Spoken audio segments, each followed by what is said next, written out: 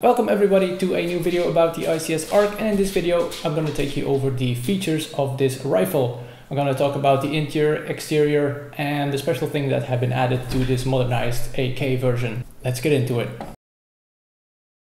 I'm going to go over a lot of the features of this rifle, but if you think I forgot something, just put it in the comments and I will add it to the next video where I will be opening this thing up and closing it down again.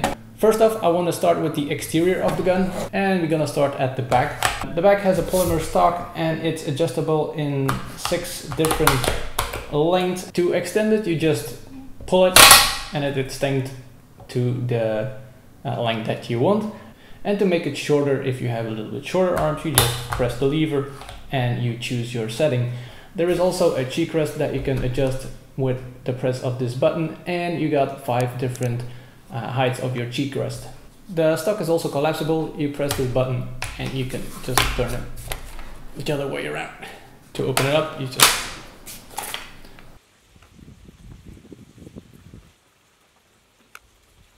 even though it's in a collapsible stock, there is no wobble on it. So but I will have to test this in game to make sure there is no wobble after using it intensely. To open up the compartment for the battery, you just extend the stock completely, press this little lever, and there is the battery compartment. For now, this is still a small Tamiya plug, but I will change this to a DIN connector because all my batteries are DIN connectors. To close it up, you just press it down again and close it up again. For the people that have been following the ICS models, you will notice that this stock is the same as on the ICS Ape. Moving up from the stock to the receiver. On the receiver you have an stamped steel top cover that opens up the same system as the AK-74U, and it closes down by pressing up this little button. You also have one sling point at the back of the gun. For me as a lefty, this is a little bit tricky because my sling point needs to be on the other side, but I will find a way to fix that. You got an aluminium rail on top to put up all your accessories, and there is also an improved backside and front side. Same system as on the AK-74U. It's a little bit closer to the front of the gun, but that makes room for all your red dot accessories to put on the aluminium rail. Moving down from the top to the bottom, we will find the newly designed pistol grip, and it's ergonomic for left-handed and right-handed shooters.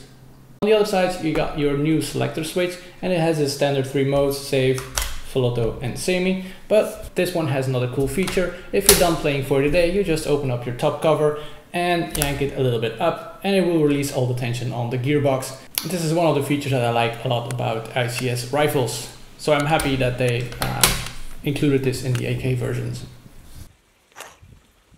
Another cool feature on this one is that it has a full travel bolt, and you can lock it in place with your selector switch. You can easily adjust your hop up. If you're done adjusting, release your bolt and you're ready to go again.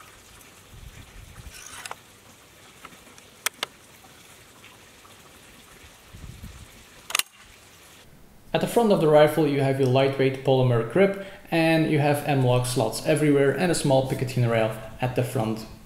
And at the front of the gun you got this full steel aggressive looking flash hider, and it has a 40mm clockwise thread, so you can put up any accessories as you want. To remove your flash hider, you just press in this little knob and screw off the flash hider. One more thing about the external design of this rifle: you have this in 2 versions. I got the black one, but you also got the green/black one. In the green and black version, all the polymer parts are green instead of black. Also the magazine will be green instead of black. This is the high cap version, but you also got the low cap version where you can choose between 30 and 50 BBs. Unfortunately, I don't have one yet. It's on its way, so as soon as I got it, I will make a short movie of it so you can see all the features of the low cap magazine, and I will put up a side-by-side video of the low cap and the high cap version. So that's it for the external parts. Now we go to the internal parts. So the ARK has a version 3 gearbox with a quick spring detach system. But beware, you need to take out the gearbox before you can get to that quick detach point. In both versions you will have the metal hop-up unit that works great. Alright, I noticed that I forgot to give you more information about the SSS gearbox, so at the end of the video, here are some numbers and data. Well, the main difference between the SSS gearbox and the MOSFET gearbox is the gearbox. In the MOSFET version, you have the standard ICS gearbox with the high quality gears and stuff like that. But in the SSS version, you have the electronic unit in your gearbox, and the electronic unit gives you some advantages. One of those advantages is you have a smart trigger system. With the smart trigger and you are in full auto, if you just tap your trigger, it will automatically give you a 3-round burst. And if you keep your trigger pulled in, you got your normal full auto. And besides the electronic unit, you also got some upgraded parts in your gearbox. You got a metal air nozzle, metal cylinder, metal piston head, and you got a full steel teeth piston.